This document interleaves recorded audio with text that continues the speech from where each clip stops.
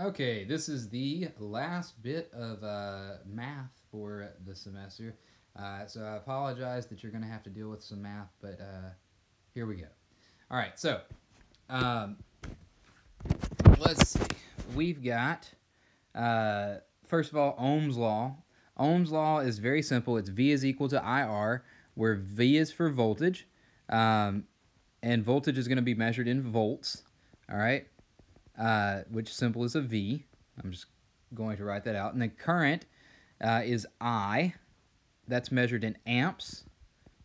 Symbol's an A. And then the final one is resistance. Resistance symbol is R. It's measured in what are called ohms. And its symbol is the Greek letter omega. All right? It's a funky looking thing. You can see it like that. You know, it technically probably looks more like this, but I can't draw it, so it kind of ends up looking like a ghost or something when I draw it. The other one, like basic formula that you need to know, is power is equal to voltage times current. So power is going to be measured in watts, just like it was before when we did power earlier in the year. Okay, so there are two types of circuits. One is a series circuit. A series circuit is where one follows another.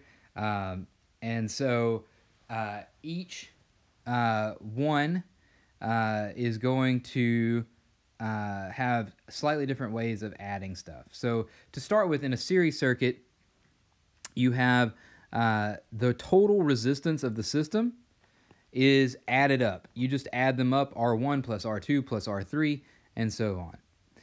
If you want the total voltage or the total current or the total resistance, you can use the Ohm's law formula. As long as you have two of them, you can find the other one. So if you can find the resistance total using this formula and you have the voltage because of the battery, you can find the current by doing V equals IR. In a series circuit, the current is constant throughout. That's very important. In a series circuit, the current is constant throughout the entire thing. The current flow has to be the same throughout. But the voltage gets used up as it moves through the circuit. So as you move through the circuit, you're using up voltage. So let's say that we have 10 volts to start with. The first one uses up 5 volts. The second one uses up 3 volts.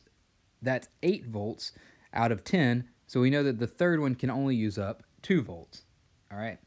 If you want to know how much voltage is being used, then you just have to do V1, the voltage that a resistor has. It could be any number, but the voltage of a given resistor is equal to the current through the system times that resistor. So for any given resistor, if you know the total current, you can multiply it by the resistance to find the voltage that it has. So voltage gets used up as it moves through the circuit in series. We can't do the water hose example because I'm not in class, so we're just going to have to cancel that. Parallel circuits. A parallel circuit is one where each resistor has an independent path back to the battery.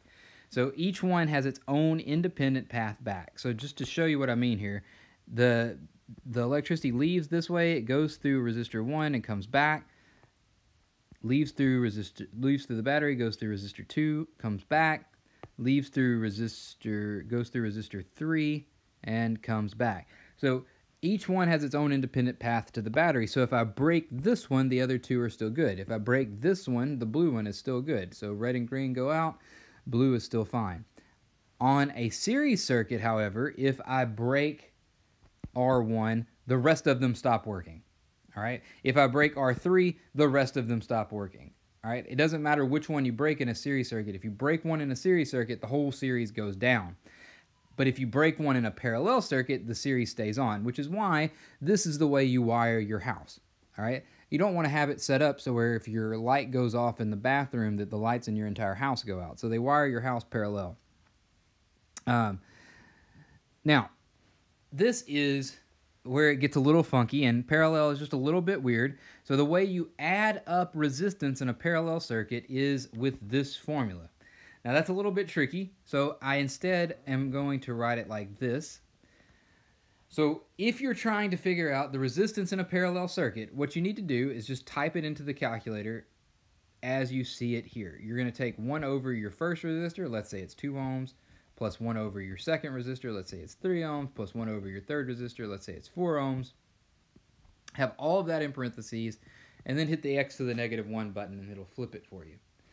The weird thing about a parallel circuit is that the more resistors you have, the less resistance there is. It's a very strange thing, but it's because of the way it is wired. And so, just like before in a in the series circuit, the total voltage you can use you can use Ohm's law. V is equal to IR. But the difference between a series and a parallel circuit is that in a parallel circuit, the current is split as it goes down each path. So there's a total amount of current available, and then each path gets its own. So if you think about a river and imagining a river splitting into 3 different paths, there's only so much water flowing down the river. If the river splits into 3 branches, then each branch is only going to get a certain amount of the water flowing over it. All right. So like if there's 100 gallons per minute and the river splits into 3 paths, then each path can only get, a certain percentage of that 100. So 50, 25, 25, or 30, 30, 40. All right. Each path is only going to get a certain amount of the current. The voltage, on the other hand, is the same down each path. All right. So if you think about in the river example, if you think about the individual amount of maybe the speed of the river, whenever they go down these different paths, the speed of the river is going to be the same, but the current, the amount of water flowing through those different branches, is going to be different. All right. So that's the difference between series and parallel circuits. I'm going to give you a couple of example problems here. All right. Please look at the circuit below. What is the total resistance? What is the total current? What is the total voltage? I think I was supposed to give you the voltage. So let's give you the voltage. Let's say that was 20 volts. All right. And so the total resistance, then I didn't make this number up. Or I just made this number up. It's not like you were supposed to know that somehow. So what is the total resistance? Well, in series, we're just going to add them up. So the resistance total is equal to 5 plus 4 plus 2 plus 3. All right, I'm just adding up all of these resistors, and I get a total resistance of 9, 11, 14. So 14 ohms. 14 ohms is my total resistance. Total voltage is 20 volts, because that's the voltage that was given. And then total current is just going to be using Ohm's law. V is equal to IR. And so I would do, 20 equals I times 14. 20 divided by 14 is equal to 1.43 amps. And so you could figure those out. Okay, so this next part is the current over the 5 ohm resistor. So if you'll go back and look, you should note that the current through a series circuit is constant. So at any given point here, we got 1.43 amps, because that's the total current. 1.43, 1.43, 1.43. And that's just going to be the current through each one, because the current is the same in a series circuit. The voltage drop, on the other hand, is going to be equal to, we're going to do Ohm's law for each one. So the voltage drop for the 5 ohm is going to be equal to 1.43 times 5. Because remember, V is equal to IR. The voltage is what we're looking for. We know the current of each one is 1.43. Resistance of the 5 ohm resistor is 5. So 1.43 times 5 is 7.15, and that would be in volts. The 4 ohm resistor would be 4 times 1.43. The current times the resistance, and 4 times 1.43 is 5.72. And then 3 ohm resistor, 3 times 1.43 would be 4.29. And 2 ohm resistor, 2 times 1.43 would be 2.86. Now, the thing is that we have to add up to a total of 20 volts. So if I add all these up, they should equal 20. It might be a little off because I rounded the 1.43, but 7.15 plus 5.72 plus 4.29 plus 2.86 gives me 20. And so the voltage, the total voltage, should add up to be 20. What is the power used by this circuit? Power is equal to voltage times current.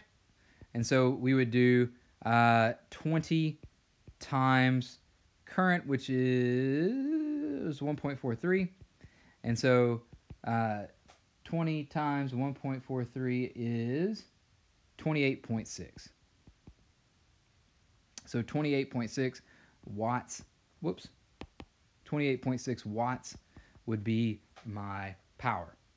And then how much power did each ohm use? You would do the same thing. You would just be multiplying the voltage by the current for each one of these. All right? And so I'll give you one example. The power through the 5 ohm resistor would be 1.43, the current that it uses, times the voltage that it uses, 7.15, and it would be 10.2. Okay, and then you could do the same thing. You could do 1.43 times 5.72, 1.43 times 4.29, 1.43 times 2.86 to get the power for each one of those. It's voltage times current. So we got the voltage here and the current here. All right. So this is a series. And then finally, we've got a parallel circuit. So let's look at a parallel circuit. I'm going to do the same thing. I'm going to go ahead and put a 20-volt battery in here. So the total voltage should be 20 volts.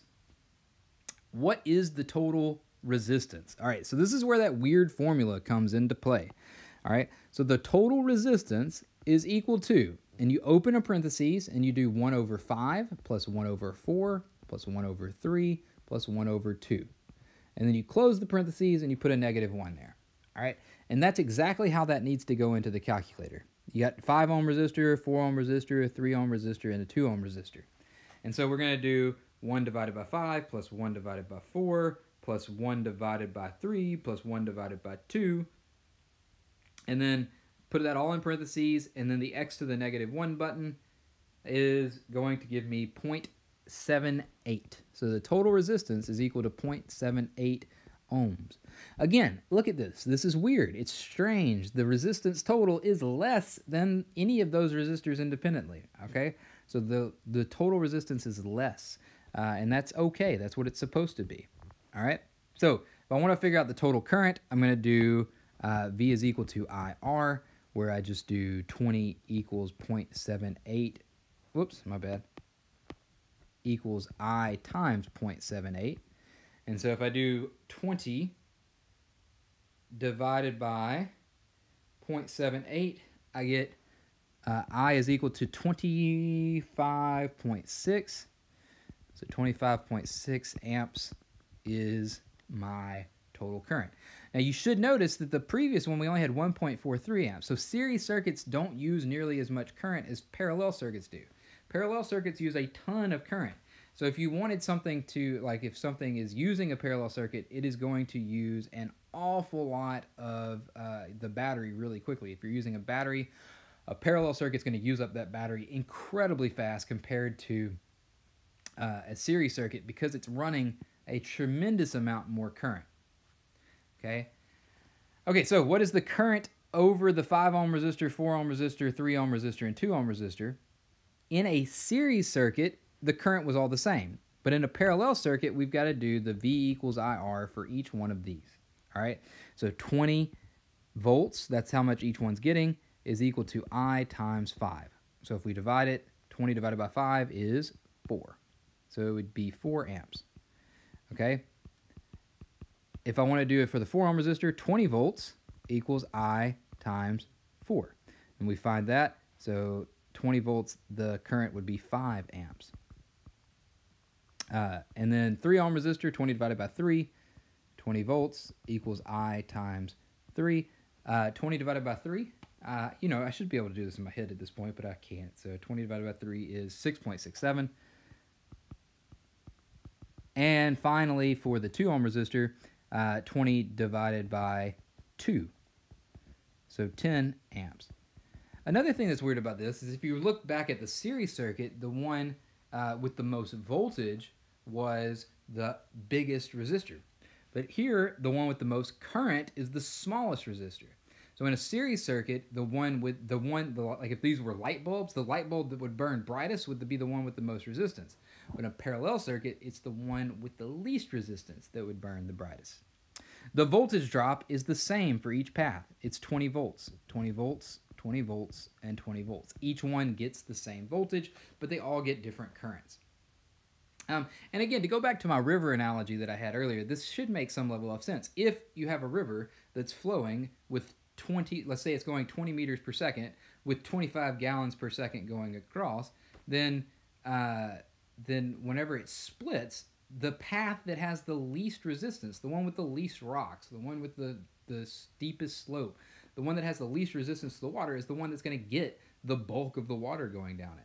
If there's a path that's a little bit harder for the river to go over, it's not going to have as much water going over it. And then finally, power for the whole circuit, you're just going to do power equals voltage times current, which would be 20 times 25.6. Again, notice how much bigger the power is here than the other one. It's 512 in comparison to like 20 something. And that means that it's going to use up the energy a lot faster. All right, so how much power did the 5 ohm use? Again, you just do power for each one. So I'm going to use, like I would do 4 times 20, 5 times 20, 6.67 times 20, 10 times 20. So, you can do those in your head, but 4 times 20, or you maybe can't, but you can do them quickly. 4 times 20 is 80, and that would be watts. The 4 ohm resistor would be 5 times 20, which would be 100 watts. The 3 would be 6.67 times 20, which would be 100 and, I'm going to go with 133 watts, and I'm guessing there, I don't know for sure. And then I'm curious now, 6.67 times 20, yeah, 133, I'm good. All right, and then 10 amps times 20 volts would be 200 watts for that last one. All right, and so that is an example of all of the math that you will be responsible for. I will say that we're probably going to focus on the series circuits just because they're a little bit easier. And so, whenever you're doing the problems, just know that in series, it's the math is fairly simple for the resistors. In parallel, you've got to do this weird thing. All right, and if you can keep that straight, you're probably pretty good. Remember that series circuits, current is constant, voltage changes. In parallel circuits, current changes, voltage is constant. So if you can keep those two things straight, that'll help you out as well. And I guess that's it. So go Deer.